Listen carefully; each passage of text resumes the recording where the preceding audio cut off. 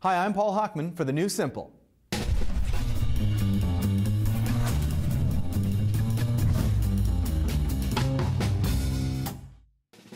Motion blur. It's what happens when you ask your teenager about their math homework. Bobby, did you do geometry? And in some TVs, when you're watching sports or fast action.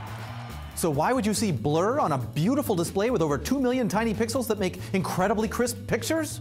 Because blur isn't about a lack of pixels, it's about a lack of speed, as in how fast can your TV make and then remove every new image it creates? History, Bobby.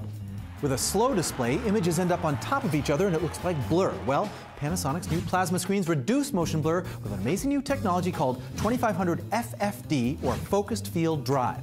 It releases all the energy needed to create an image every 1/2500th of a second, so images appear incredibly quickly, which also leaves more time for each image to go dark and then appear again. It's like a fast shutter on a camera that stops fast motion.